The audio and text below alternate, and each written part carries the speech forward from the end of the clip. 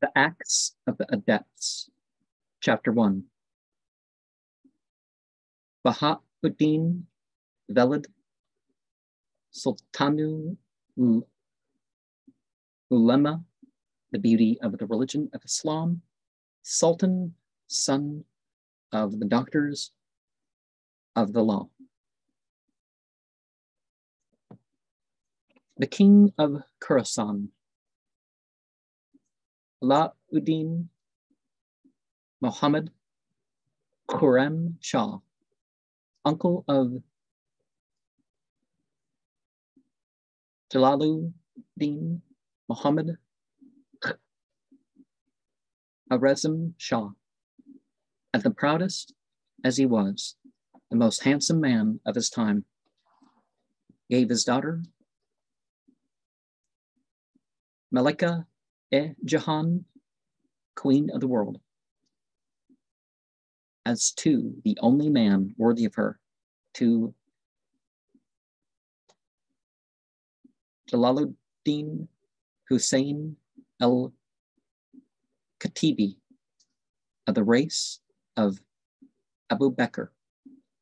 An ancestor of his was one of the original Muslim conquerors of Khorasan. He was himself very virtuous and learned, surrounded with numerous disciples.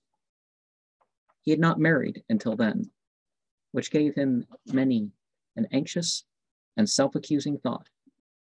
He himself, the king, the king's daughter, and the king's vizier were all forewarned in a dream by the prince of the apostles of God, Muhammad, that he should wed the princess, which was done. He was then 30 years old. In due course, 9 months afterward, a son was born to him and was named Baha'u'ddin Muhammad. He is commonly mentioned as Baha'u'ddin Velid. When adolescent, this latter was so extremely learned that the family of his mother wished to raise him to the throne as king, but this he utterly rejected. By the divine command as conveyed in the same self-night, and in an identical dream, to 300 of the most learned men of the city of Balkh, the capital of the kingdom where he dwelt, those sage doctors unanimously conferred upon him the honorific title of Sultanul Ulema, and they became his disciples.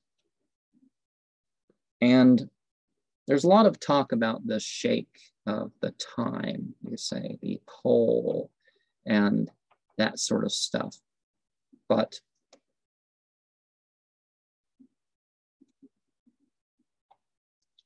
such are the names and titles by which he is more commonly mentioned, but he is also styled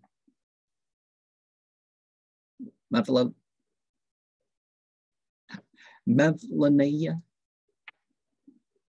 Bezerg, the greater or elder master.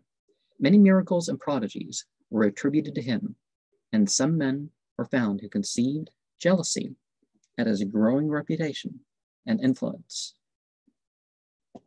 And